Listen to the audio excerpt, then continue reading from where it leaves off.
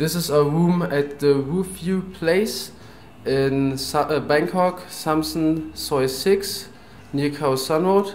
It's a standard double room. You can see it's a bed, a small table, small TV, small refrigerator, small safe, and a standard guest house bathroom. And there's even a small balcony. Right in front of the hotel there are small food stalls and a massage parlor.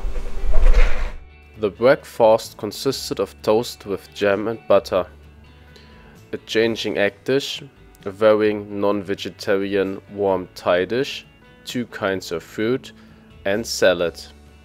Tea and cocoa were also available.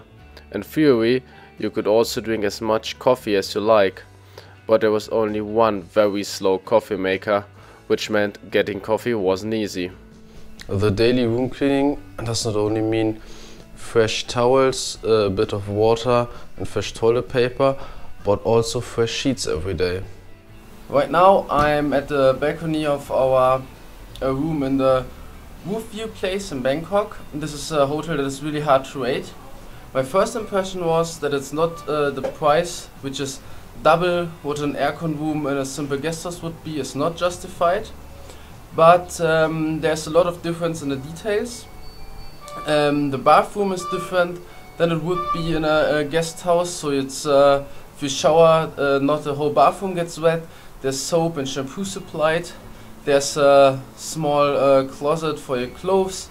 There's a safe, and there's daily room service, which changes not only the towels but only the sheets and cleans the room. There's free breakfast included, so that's all good value and justifies a higher price than a room in a guest house, which doesn't have the services. So I was inclined to give the hotel a recommendation, but then we had an incident with one of the women who works here, which was extremely rude and unfriendly. But as the rest of the staff is friendly and nice, I give the hotel a recommendation, but it's a close call.